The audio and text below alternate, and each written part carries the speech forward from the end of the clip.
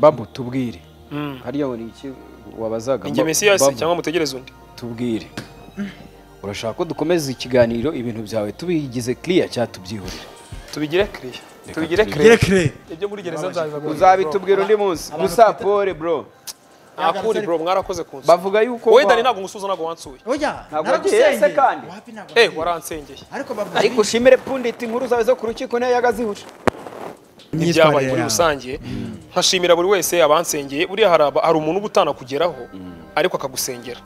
akagusabira Imana mu mutima no gusenga si ngombwa gupfukama cyangwa ujye mu rusengero ushobora guhita muri wowe uvuga uti Imana imworohereze ndi gusohoka mpita nca kubwiherero situation ukuntu yagenze umuntu twahuye ntago muzi we anzi nk'umunyamakuru ntago anzi nyine mu buzima busanzwe umutipe twakubitanye direct umutipe we yari drunk yari yanyweye alcohol nyinshi so atangira kuvuga babu bavuga ngo uri umukire mpa amafaranga ngurimbwa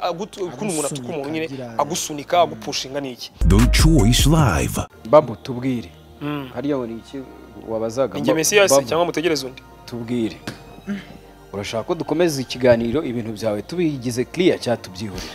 tubigire clear Babu byagenze gute urafungwa kuko warafunzwe ujya muri gereza ese koko waragambaniwe bari bakotometinze ngo isaa 9:15 nizigero zo gukubita ingumi ni na 15 wese amasaha yabwiwe niki ndi kwibaza nyine kuko niba barakoheje ubwo ni ngumi barayotometinze niba barakugambaniye okay dore ikintu gihari harajemo abategura bivuze ko barakubwiye ngo automated kuko ntabwo wakotometinga ikintu cyangwa ati wena nugera hano hari smoke iri ikintu cya mbere mbanza kuvuga sibyo ndabanza nshimira abantu bose imvano y'ifungwa ryawe yego ndabanza nshimira abantu bose banyeretse ko bababajwe ndetse cyangwa banatunguwe n'ibyambayeho n'ibyabaye muri rusange nkashimira buri wese abansengeye buriya hari umuntu ubutana kugeraho ariko akagusengera akagusabira Imana mu mutima no gusenga si ngombwa gupfukama cyangwa ujye mu rusengero ushobora guhita muri wowe uvuga uti Imana imworohereze Imana imurebe icyoroshye cyangwa ukanasenga muri rusange abo bantu bose Imana ibahereza umugisha utagabanyije ariko noneho by'umwihariko abangezeho bo urumva bo n'ibindi bindi abangezeho tukabonana abo tutabonanye ariko by'umwihariko noneho ndabanza gushimira n'Isibo TV muri rusange buriya ntago ari kenshi umukozi ashobora kugira ikibazo gishobora kumukura ku kazi iminsi ariko ugasanga ahantu ukora barakwitaho ugasanga abo mukorana barakwitaho ugasanga boss wa televiziyo araza kundeba kenshi gashoboka ariko by'umwihariko no Peter we nibindi bindi yangezeho kenshi gashoboka kabisa ndetse aranabikurikirana mu buryo bushoboka afatanyije n'abandi mwarakoze cyane hanyuma nkashimira n'abandi bantu n'abandi umuntu abatavuga kuri televiziyo ariko buri wese wangezeho Imana imuhumugisha n'uwansengeye yangezeho Bruce Melody uri kuvuga nawe Imana imuhumugisha urukumva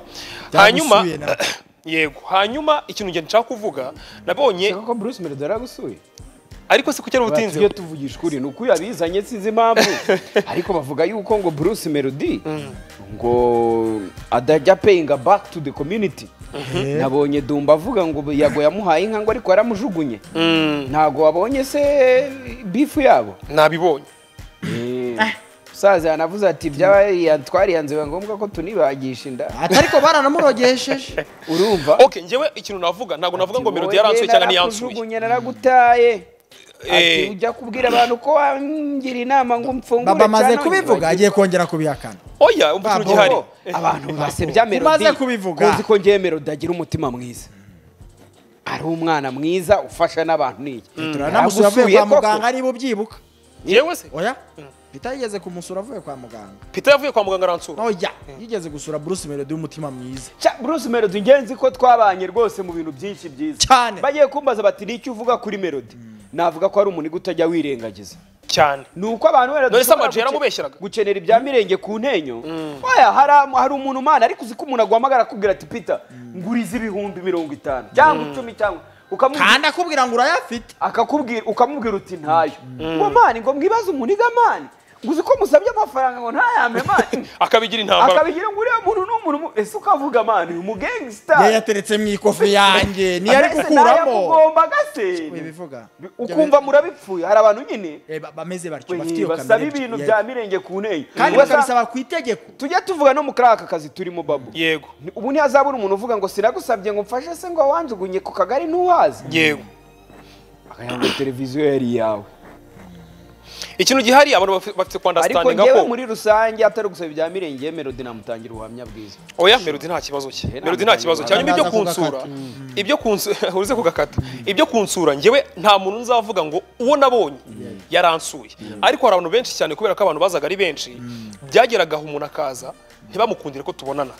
yahageze uri kumva kubera ko no mu bantu baje ntibabakundire ni benshi hari n'ababimbwiye harimo n'abahanzi benshi bagiye babimbwira ko baje ntibabakundire ko bahagera so rero icyo navuga nuko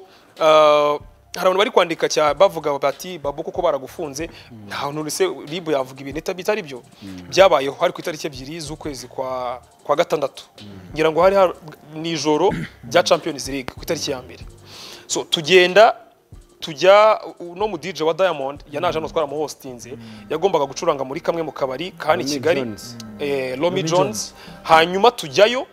tumujyanyeyo n'umundi ngaje gukora hanyuma umubouncer twari turi kumwe aramanuka kugira ngo amumanukane ko yaramaze gucuranga ibyuma mushyire mu modoka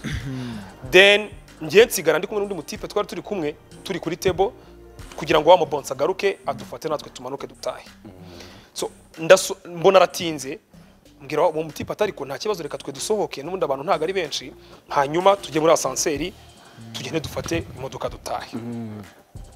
ndi gusohoka mitaca kubwiherero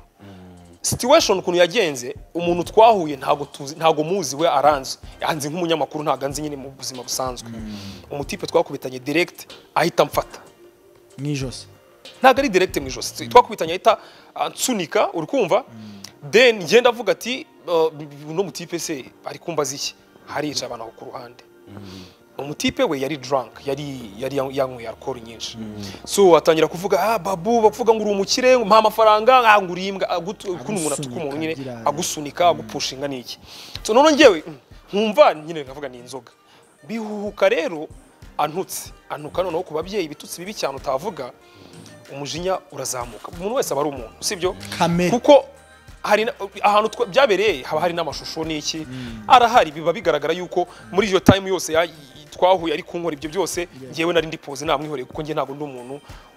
ubirivingiramo yuko ibibazo bikemurwa n'imbaraga buri gihe uri kumva hanyuma birenze rero atangiye kuntuka ku babyeyi n'ibiki bikomeye nibwo nanjye tempo umuntu wese aba ari umuntu birazamuka situation ukuntu yagenze we yahise andeka aragenda ari kunuka ndamukurikira ndamubaza nti se bro ariko icyo gihe yamfataga no mu ijosi namwihoreye ansunika ku gikuta namwihoreye ndamubaza bro uranzi ngo ndakuzi anuka still so rero arongera akomeza anuka umujinya urazamuka aho rero niho umukomatsuki aho niho byabereye nanjye nirwanaho nk'umuntu umujinya wazamukanye biba ngombwa yuko mukubita byo gukubita no gukomeretsa kuko yaranakomeretse urukumva icyo gihe byarabaye mitamanuka kuko we byaramutunguye kuko urubu n'umuntu wari wabwiye amagambo menshi cyane umutuka nta reaction yakoze akagaruka gusanga ukomeza ukamutuka kubona isaho yivamo akagukubita byanyabyo yabaye shocked abona n'amaraso ari kuza n'iki so hanyuma ngiye mitamanuka abo twari tumwe bashaka kuza kumukubita ko bari babonye ibibaye ndababuza turamanuka turataha turi gutaro tugeze hasi we yahise aza yiruka ari kumwe n'undi muntu urabona kuri Kigali Height haba hari abapolisi so ahita abwira abapolisi ati mumuhagarike aranyangije nuko byagenze tujya kuri ribu batanga statement ye nanjye ndayitanga muri ugiye kuri ribu cyane cyane bawumva ari ibintu byoroshye uri kumva ariko birangira bavuze bati rero uraza gukurikiranwa tugufite kugira ngo ikirego cyawe tugishyikirize ubushinjacyaha nuko nguko byagenze gusa icyo nabonye cyo nuko amategeko abahari bro abahari sometimes nubona n'ikintu wakoze ntibimenyekane akenshi muri gereza twakundaga kuvuga ati abantu bose nabajura ahubwo abari hano nuko aribo bafashwe uri kumva so rero gusa ntago ndi bubure kuvuga kino kintu nari maze iminsi mvuga ukuntu urwego rw'igihugu rw'ubugenzacyaha RIB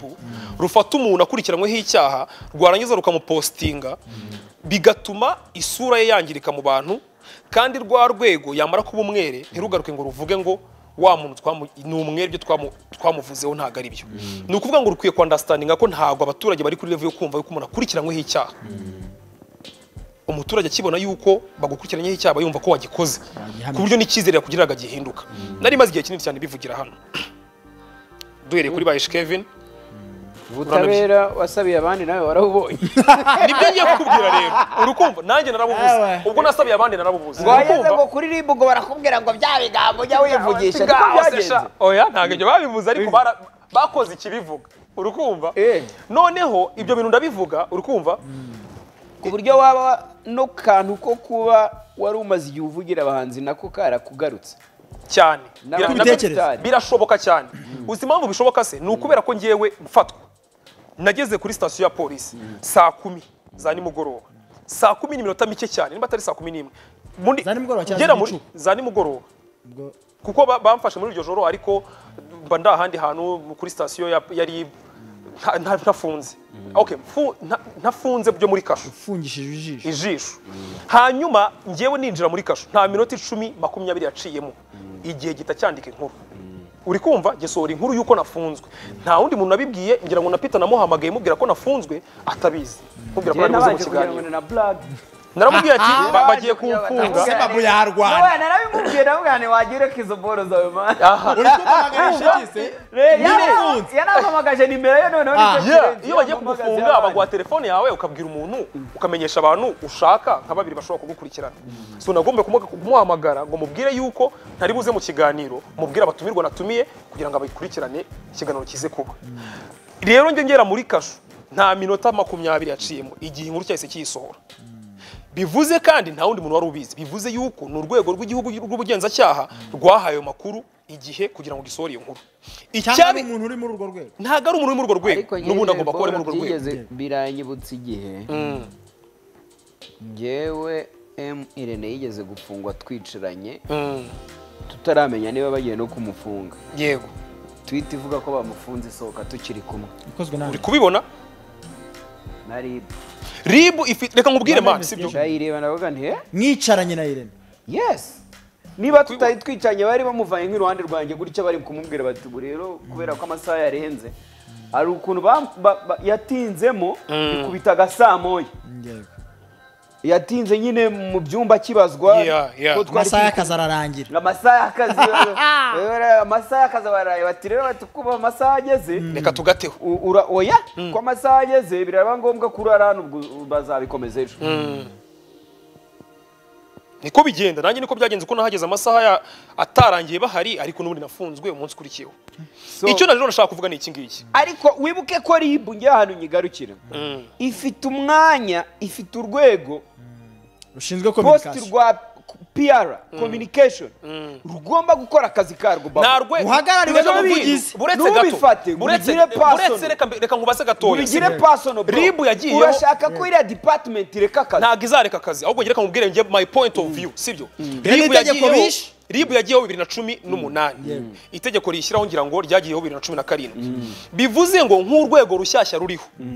uri kumva ruri gukora mu buryo bwo gutwika uri kumva bro polisi nationale ifata abantu ba traffic ngiyewe njya muri gereza Kenisoro yarafunze ntago inkuru ye yanditse kandi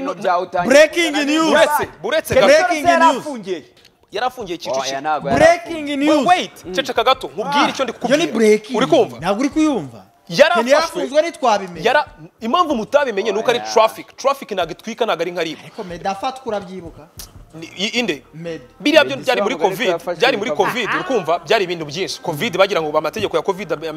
harya media ari covid byari covid hari muri covid ikina kiriya gihe afatwa yanyweye ya 2020 se mediko nibuka katari covid ahubwo yari yagasomye ariko ari no muri covid reba igihe yafungiwe tumve nimba ari byo nimba ari 2020 tumve nimba tubyibuka gusa ngiye icyo ndikubwira ni iki ngiki ubwo ni big name ubwo ni big name nyine babayikiye muri 2019 medafunga icyo ndikubwira Peter sibyo agana nko mu kwa rabyibuka kwicyo gihe ngewe ndabyuka twe twahuriye medi twari twahuriye muri pati y'undi muhanzi nibyo 2019 ko nibwo yahise ajya no mu gihugu cya Seychelles ku buryo ntashaka uwo muhanzi yari yagiye kutwereka umukunzi we ntago rero ari muri 20 nta kibazo ubwo ni izina rikomeye nawe bahise kwa 10 ubwo ni izina rikomeye urukumva bahise urukumva bahise barikoresha nyine kugira ngo bagira icyo bagaragaza sibyo ngira ngo ariko nabwo wenda ubwo gahunda yatumwe rese yari simbizi reka kugera kubigarukaho gusa icyo nshaka kugira ni iki ngiki sibyo ngewe iminsi nabaye hariya kuri polisi muri gereza nagiye numva twajyaga kuri parike ukumva ibirego byose biri kuza abantu bazana ibirego bro bimeze nkaho amategeko arahari yego agomba guhana abantu sibyo ariko urwego rw'igihugu rw'ubugenzacyaha sibyo ukuntu rukora ngewe mu buryo bumwe ntago mbyita ko ari byiza rukora neza ariko hari ibintu bitagenda neza reka nguhe urugero sibyo polisi traffic ifunga abantu ibyo nari kubwiraga Kenisoro yari afunze nta muntu wabimenye kuko ntago traffic ikeneye gutwikira kuri Kenisoro sibyo Juno nawe yafunzwe yafungiwe hano Kimihurura uri kumva ntago byavuze Juno kizigenza Kenisoro ko tutabizi ntago nyine mubizi babo buretse ariko hano uri kuzanamo amazina y'abantu bavuga bino bintu biri sensitive ntago biri sensitive ni ibintu biri sensitive ntago biri sensitive nyine umunyamakuru ni kwinforming abantu amakuru nari mfite mbere mu gihe ntari ndi bivuze ngo buretse babo reka tubijyane intambwe ku yindi uravuze ngo abahanzi Kenisoro na Juno kizigenza kwizera Jean Bosco na Norbert Rusanganwa abahanzi bari mu bakomeye mu gihugu banagezweho yego bapfungiwe ubusinzi nabuvuze ahubwo nandi makuru utanze buretse traffic ifatira cyaba traffic ushobora kuba uri sample ushobora kuba udafite perime basigaye bamufunga buretse tubwiza makuru aha dore imodoka yawe barayijyana ko numva se ibyarugukiriyaringa ibintu ko numva bigiye none ni kuriyema amaguru tega amatwi ngo polisi traffic ishobora kugufunga niyo umuntu adafite perime bagufashe nta perime ufite baragufunga iminsi 5 iyo bagufashe uri sans category ufite B uri gutwara imodoka ya C nabwo baragufunga ntago ari byo ndi kuvuga icyo ndi kuvuga ntago nzi icyo traffic yabujije uri kumva ariko icyo ndi kukubwira ni iki ngiki ribu uri kumva nk'urwego rushya rutarama yari itamaze gutanga inkuru yanjye imaze gusohoka buretse gato banze nkubwire nk'urwego rushya ruhari rugomba kuprovinga ko rukenewe kuba ruhari niyo mpamvu rukora muri ubwo buryo rimwe na rimwe hari ibirego byinshi ngiye nabonye ubwo najyaga muri parike nagiye kuburana biratangaje nagiye kubona mbona haje umwana wari umukozi w'umuntu bamutuma kugura isombe ibiro 3 agura 2 n'igice bamukatiye imyaka 2 urwego rw'ubugenzacyaha rwagenjeje icyo cyaha kugeza umwana aburanye bamukatira ariko ribu bireba hiki ribu ikora akazi kayo nibi yagenjeje icyaha ikabona ibimenye umuntu yabasanze mbere na mbere mushaka kubeshya yatanze ikirego umuntu yatanze ikirego akeneye ubutabera yego urabyumva akeneye ubutabera uko ubutabera bw'u Rwanda bwubatse icyaha barabanza bakakigenza bakareba niba gifite ishingiro umuntu yaje gusaba umwana basanze koko ibyo bintu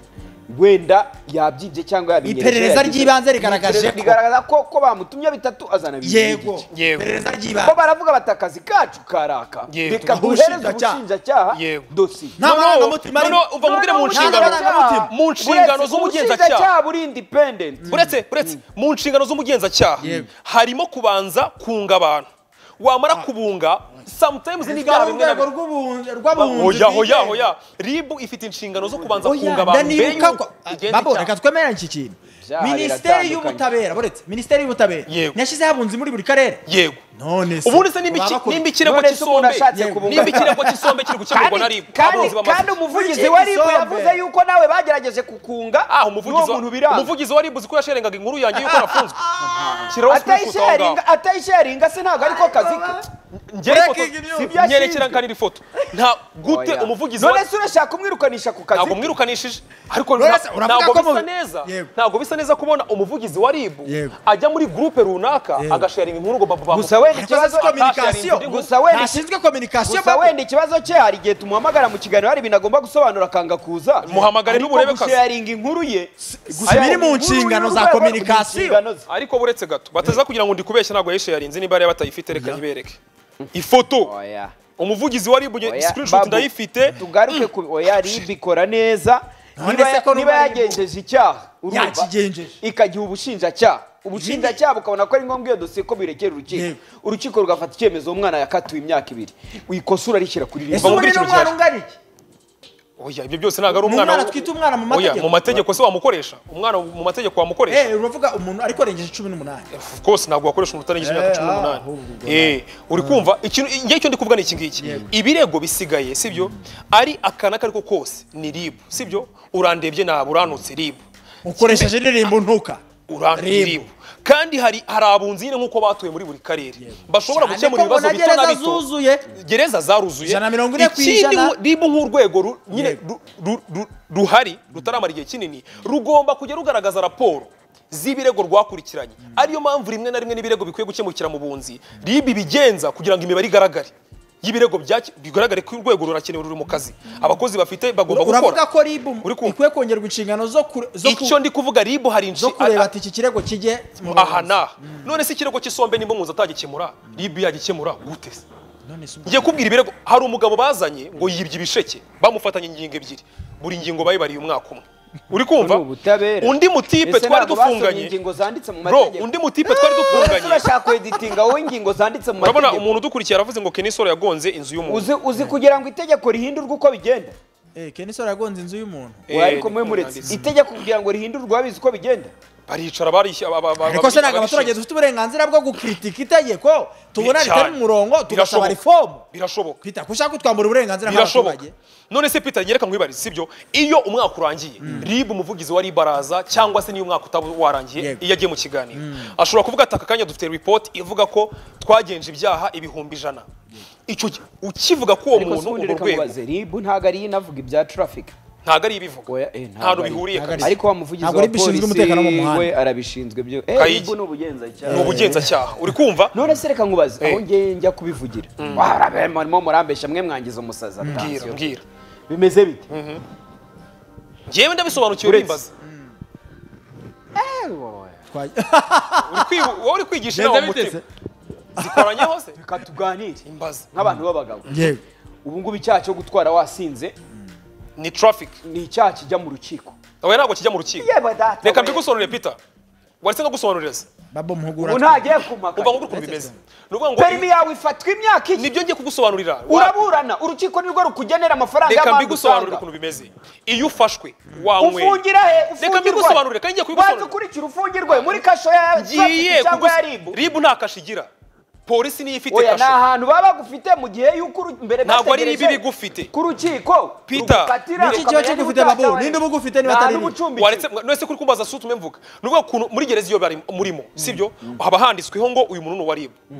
bivuze ngo icyaha cye kiri kugenzwa na RIB undi aba afite igipapuro cyanditseho traffic uwo nta nabahuriye na RIB undi afite cyanditseho immigration uwo nta nabahuriye na RIB undi afite cyanditseho traffic akajya mu rukiko direct uvukuntu bimwe iyo watwaye wanyweye ku bigenda sibyo woya buretse mutangiye kumvanga urabyemera ko icyo cyaha kijya mu rukiko kandi ngiye kugusobanurira uko urabyemera reka mbigusobanurire nyine na Peter uvukuntu bimeze ari byo maze iminsi babu ntabwo hanyuranyemo byakire ntushake gusobanukirwa ngaho nsobanurira umuntu yatwaye yanyweye bamufunga iminsi 5 mbere wafungwaga iminsi 5 ugatanga amande $150 sibyo hanyuma ukanishyura breakdown iza gutwara imodoka yatwaye imodoka yawe hari n'igihe yafungwaga ukwezi iminsi ngira ngo 20 n'ingahe noneho ubukuntu bimeze baragufunga iminsi 5 wavamo ukishyura breakdown ukagenda nyine ukadeklara ubu basigaye bazijyana mu gatsata sibyo warangiza imodoka yawe ukayifata perimi yawe babayifashe perimi yawe barayifata ikirego ukazajya kuburana kuko no kuburana hari waruje kuburana ari kuburana ufunguye icyo bababurana uri hanze sibyo ni ukuvuga ngo iyo itegeko rivuga ko umuntu nimba ari amezi 6 bafashe mu mezi 6 inshuro 3 yatwaye yanyweye bamwambura perimi barayica sibyo ukazajya gutangira ugakorera perimi yaba gufasha inshuro 3 mu mezi 6 utwara buri gihe wanyweye yego icyo cyaha kisubiramo wisubiramo iyo bagufashe bwa mbere imyaka 2 iyo barayifata ntago bayifata Peter nukuvuga ngo barakuregera urukiko rukaburana ukavuga ukasaba imbabazi urukiko rukaguca amande nge ndi mu rukiko ndi kuburana haje umutipe uri kuburana perimi barayifashe ejo bundi mu kwa gatanu urubanza rwe bararwihutisha yari kuburana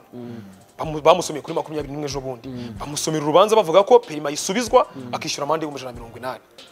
yatangaga izihe ngingo se? yavugaga yuko ibyo Peter nabyo avuga birashoboka ko bagera ku myaka ibiri bitewe na gravité y'ikibazo. biterwa nyine nuko umucamanza yaciye urubanza bashobora kureba bakavuga bati si ubwa mbere afa Mva ntago ari ihame ko imyaka ibiri bagomba kwita bayifunga. itegeko riba riteye nk'ubu ngicyana ari nkurikiranyweho cyavugaga yuko umuntu wagikoze ashobora gukatirwa umwaka hamwe n'ibyaha. ashobora gukatirwa kuva ku mwaka kugera ku myaka 2 ariko hakazamo impamvu ChatGPT irabeshya.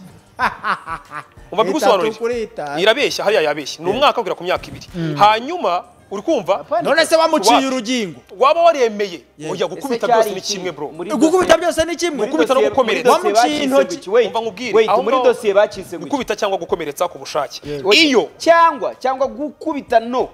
gukubita cyangwa gukomeretsa gukubita icyanzi ntago ari icyo umva gukubita no gukomeretsa ku bushake sibyo waba wamuciye akaboko ibyo ngibyo kiyongera ni ibishyize akaboko amaso yavamo nabwo bari kugatira ameza ni kimwe ntago nkubeshya nuvuga ngo ni kimwe umuntu wibye miliyoni n'umuntu wibye ibirayi babakatira imyaka 2 kuzamura none se ubwo kuki abantu bibe ibirayi bareba miliyoni nyine ihenirisha ku burebure bw'ikiziriko iziritseho none se uziba miliyoni nta mwahuriye ngobereza yangu ikintu cyari ni ikingiki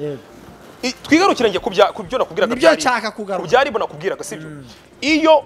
ukwezi cyangwa umuhamagaye umuvugizi wa RIB mu kiganiro akwereka imibare y'ibyaha RIB igenza yagenje nimba agaragaje ngo twagenje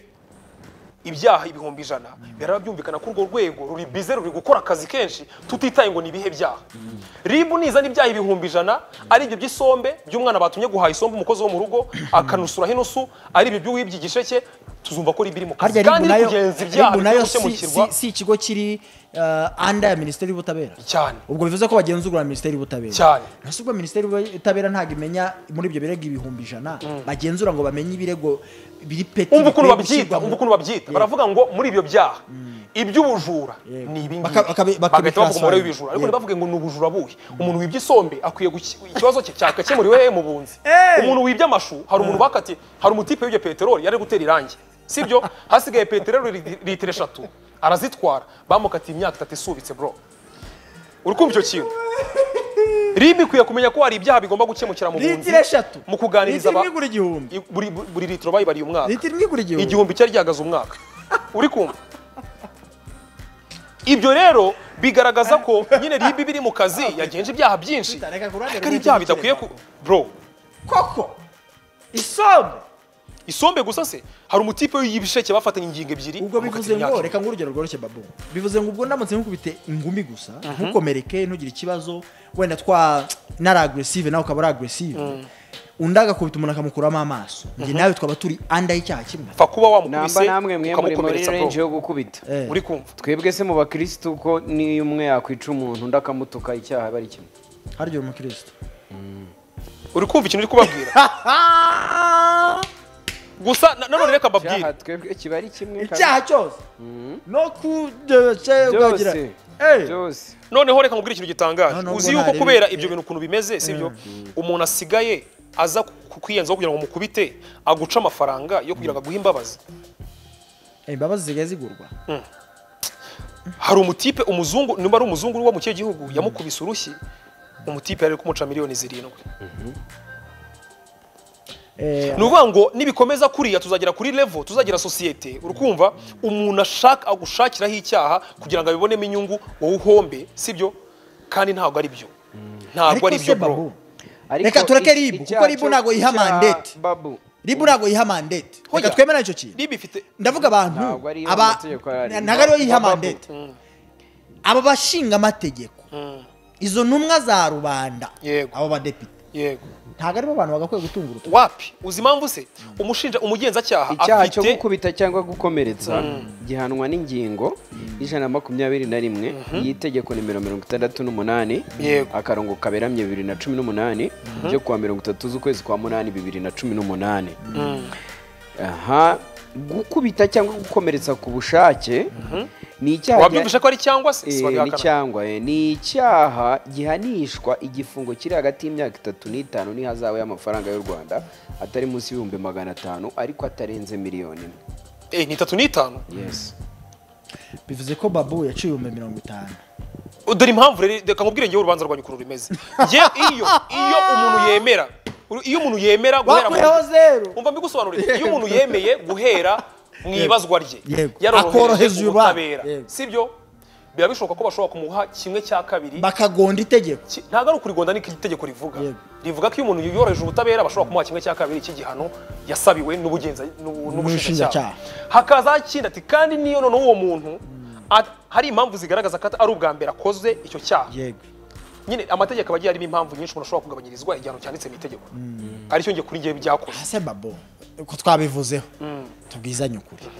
uraye mu maboko atarayawe yego ibintu wawitaga imikino ugeze kuri ribu barakubwiye bati rero turakugumana yego wakubise umuntu yego arabonaga ko bikugesheje aho uwo mutipe muri kumwe wamurebaga itegeko usomye ni ryari buretse gato 2018 iryo tegeko ryaravuguruwe rero ushaka irya 2021 oya yako nibyo shaka irya 2018 shaka irya 2021 kuko gukubita gukomeretsa ubu n'umwaka umwe ni imyaka 2 none ndi kwibaza uwo muntu mwari muri kumwe wamureba gute wamurebaga iri hejisho kandi turi kuri ribu batari kumwe kereka uvuze amaze kurasa uvuze amaze kuraramo ndavuga nyine amaze kumenya ko ari bufungwe ari burari mu bakatara ngo ntiyabyumvaga oya urumva ukurikije ukuntu situation yagenze uriya muhungu ni wamuhoza ari we wamwatatse niyo wanyatatse yavuze mu rukiko ko yanandikiwe rete yiki y'imbabazi umutipe yaranditse ati ngiye namwiyenjejeho baba oya ntago aricyo yanditse yanditse ko nta kibazo tugifitanye twabikemuye nico yandika arizo zambabazi nkubwira zigiye kuzazigurishwa zoroheje icyaha zinagurishwa zisigaye zigurishwa ariko uriya mutipe niwe wamusaga waguze imbabazi bro kandi aribyo biri gukora hano hanze umuntu araza akakwenzeraho urukumva agahita ntatinye kukubwira ngo urama miliyoni 5 kugira ngo nguhe agapapuro kanditseho ko ngubabariye noneho igitangaje ribu nayo ubwayo irabizi ko izo mbabazi ziri kugurwa ariko nta kundi yabigenza ako Peter uziko ibyo bintu bimeze ejo bundi ari umugabo twaganiriye harakuruyenze arambwira ati ese ntago muyamwumva kesi nguciye mu ijambo yego yaryohanye zaba bashakanye umwe yiyenza kundi kugira ngo abone impamvu ariko ngo n'icyaha cyo kutamusatisfyinga no kumunyuza nacyo ni icyaha cyane ni icyaha kabisa barikaraga bati kutanoza inshingano z'urugo ni icyaha Petero umunyamakuru wa Isibo TV Rumaga se ntiyagisoye igisigo ariko kuri internet ubanza hari ikibazo igisigo yagisoye uri kumva Peter umugabo cyagereza ngo niba ari nduyikuyeho umugabo arambwira ati ngiye nageze hara kuri Ruriba ndi kuza Kigali neza hari neza kuri Nyabarongo urabona abantu basigaye bahagarara bagatega karifti cyangwa kabisi neza hari kuri Nyabarongo neza ugaruka Kigali umuntu aramana igitsina go mu harifti turakomeza atari ko tujya kugera kuri Yanza ni film ariko umuntu wabikubwira biri reality ni umuntu wabikubwira nageze ngo nawe byabaye oya ntaga ni ngiye ni byanyabyo ati muri the choice dutunze umunyamakuru utwara bwa mbere oya imodoka wayi ende kugira inkuru ni yamubayeho bageze harya kuri Yanza ukuntu bari kubusuzugura natwe imyaka tumazemo ntidutwara ariko umwana atangiriye hejuru cyane gusa Peter ikintu reka wenda reka dusoze n'ibyo binakubwira yambwiye ko ntatwara aranyanga oya ahubwo ninge twabipfa ahubwo yanutwara gute twebwe igihe tumaze tudatwara abantu bari kuri tekinike bareba ikibazo cya internet tubwirira hatuyemo bageze kuri Yanza abwira umukobwa ati rero ngiye kugarukira hano bakora intebe n'ibiki hari umuntu ngiye kureba none mbwa turama amafaranga umugabo agira ngo nyine ni kwa kundi abantu babigana ambwa cyane amafaranga mfite nakabaye ngufashe niba ufite akabazo ariko nta biceri ndiho nanjye ndi gutigita nyine bisanzwe ambwa ati kandi twaryamanye cyane ati karamuka mbayeho none batinde nande se mwaryamanye none niba ubyutse abataryamye ngo ubyutse abataryamye ndabatsinzwe gutyo ati yambye ati habaye intambara yamaze nk'amasaha nk'atatu uretse kwa kundi nyine abantu bahari Nyabugogo baba barasirimutse baba baza abakobwa baza n'inkoni bakabirukanka akirukanka ahunze inkoni ubu nari gufungwa imyaka nta naba ati kugeza uyu munsi rero nubwo waba uri umuhungu ukambwira ngo lift ndeba imbere gutya nubwo waba urembye biriya bintu byagiye bituma abantu batakaza ubumuntu ku rundi ruhande rumwe ariko hari n'ibindi byitwaga ubumuntu abantu bakabirenganiramo bakabigenderamo ibibazo hari abantu basaba amarifti bakanigira abandi mu modoka bagatwara amatelefone y'abandi hari ababyitwaza kugiye kumuha lift ukamuhotera ubu noneho haje ikoranabuhanga rigiye yirebera amakuru ari kudukarita twabo aho kugira ngo umuntu yicirwe hakorwemo ibyaha muri izo manevre abantu babura lift abantu barebora lift kandi niyo mpamvu na leta y'u Rwanda yagishyira amategeko nk'ayo ngayo. Dore hari umuntu utwandikiye message hano igaruka kuri bya bintu navugaga ribi gikora. Ubu ngewe nzi ko Ish Kevin ari igisambo hamwe na Logan Joe pe kuko narabyumvise ubu bindimo mbabonye nahisha utwanjye si wambwira ngo naba star pe. Uri kumva? Nuvuga ngo ngewe icyo nashaka kubwira ni nahoze kare mbabwira sibyo?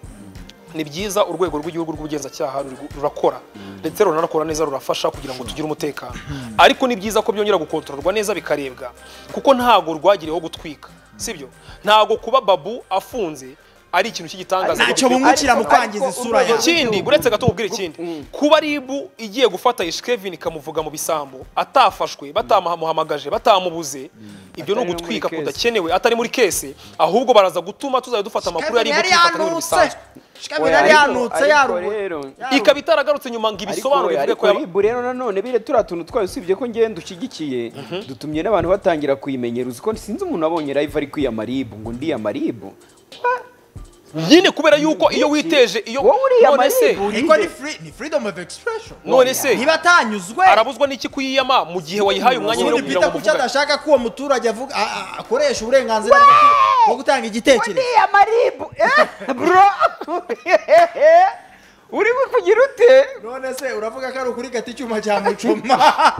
niba ari icyo mugani, niba ari yambwa wirukankana cyane ukayimara ubwoba, tabuzi ko abantu bayi ariko ribiri mu kazi kayo babu, reka nguhe urugero ikarimo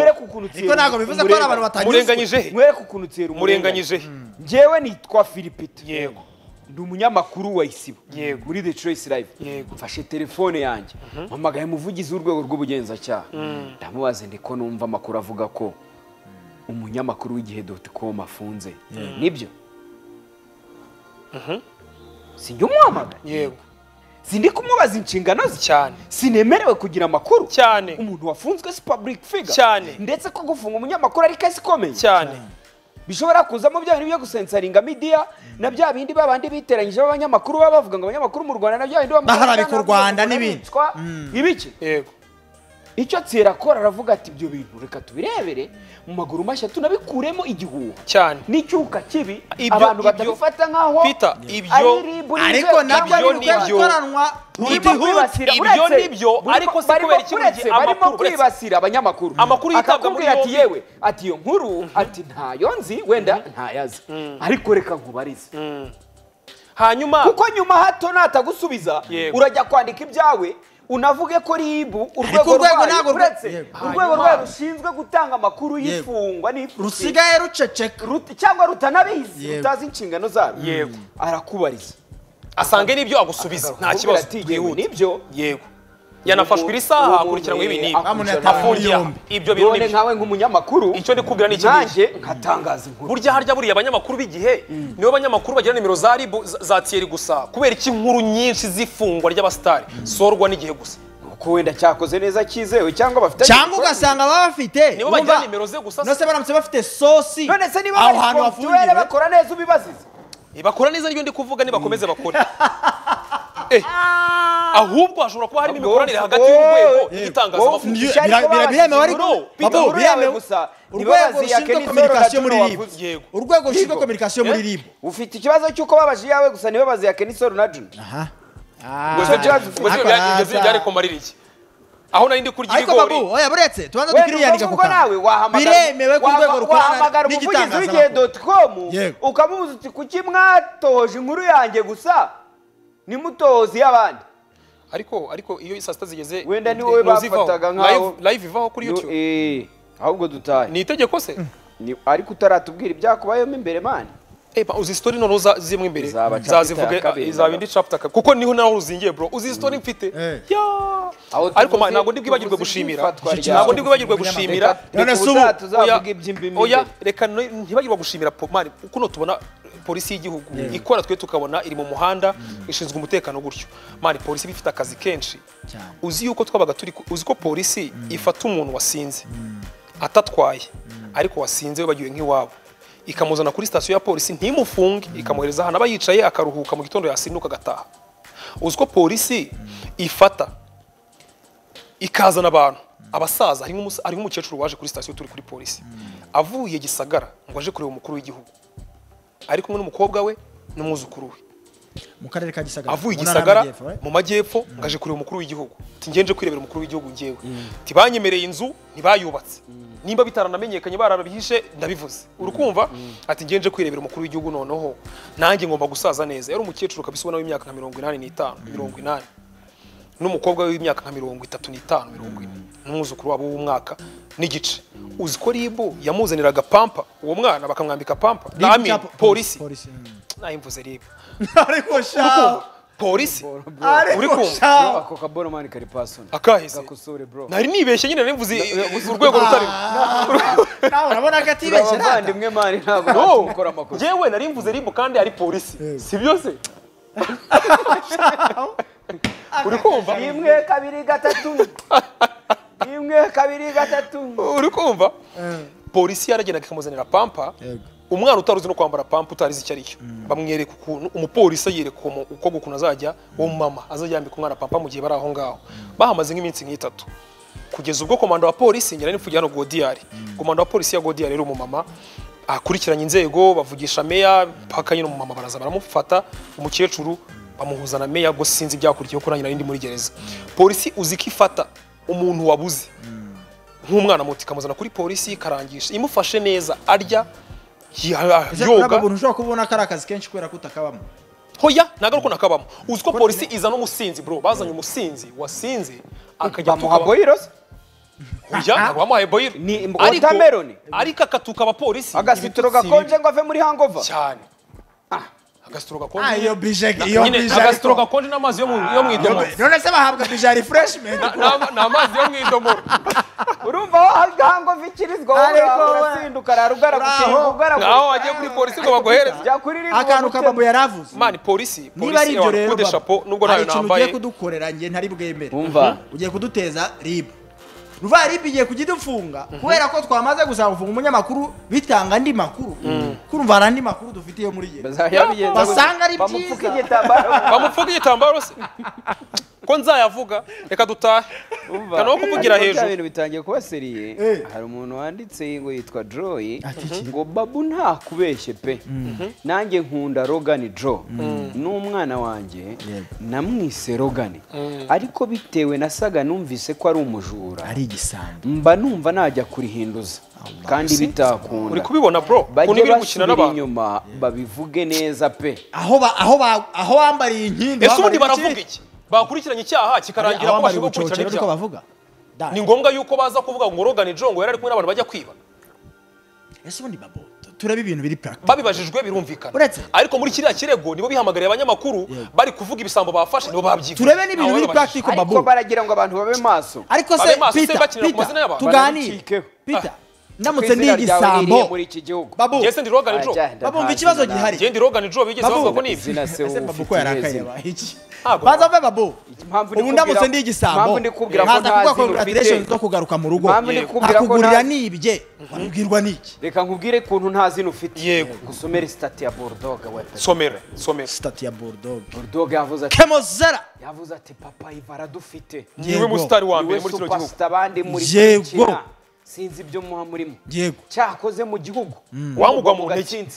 imbonye icyamba bamwita Israel imbonye icyamba yes muhungu w'umurenge mpamvu nkubwira n'ibintu by'amazina tubyibagirwa izina no ku musitari biratandukanye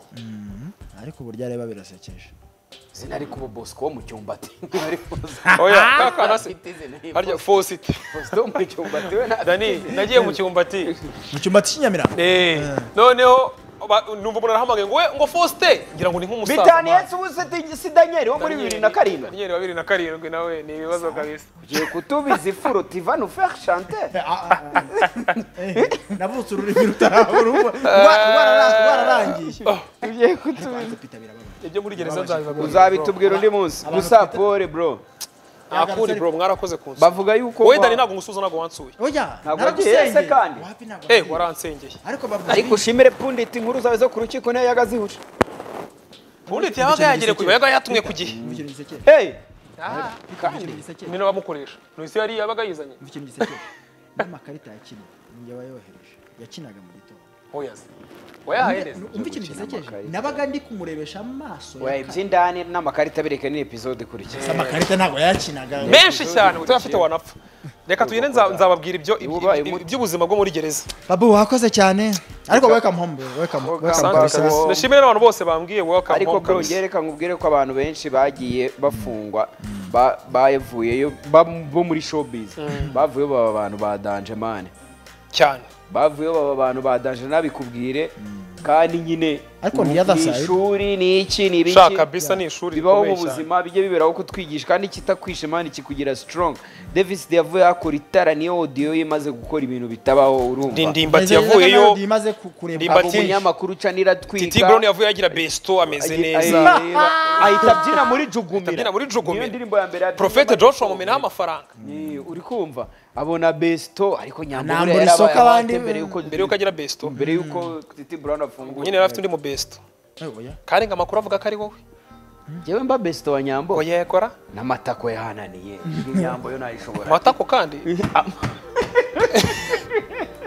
amata babu bari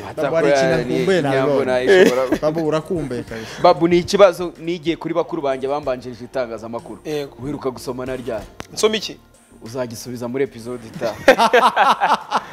wafunguye ku wa gatanu nafunguye ku wa gatanu uzambwira uti kiriya kibazo ukimbaza naherukaga gusoma nzabikubwira ubwo azatubwira ndabyibuka se igende wasanga ndabyibuka se kari kera wasanga imihera imaze dore ku itariki ya mbere z'uno mwaka zo kwa mbere nko mu gitondo nko mu masaa moya hari umuntu wanditse ngo hari nka legend amaze kwitamo akambere ariko ubundi kurangiza umwaka utari kwitamo byo ntago ari byo yumvira none umwana wa 7 Choice Live nakagaruka Imana ikomeze barinde nawe ubutaha mwakoze cyane kubana natwe ibiganiro kimwe n'ibindi tuba twavuze mu ncamake cyangwa mutabonye tubikomeza ku mbuga nkoranyambaga zacu kuri YouTube yacu The Choice Live kabiri, social media Instagram, Twitter na Facebook na The Choice _live na website yacu ni @thechoicelive.com. Bibutsa no kujya kwifotoza amafoto muri DD Studio mwasha kuri Instagram yabo DD Studio 1, video nziza, amafoto meza barabikora. Ubwo mubagane bakorera mu mujyi kwa Ndamage muri etage ya mbere, nimero yabo ni 0788 517 139. Nawe ubutaha. The Choice Live.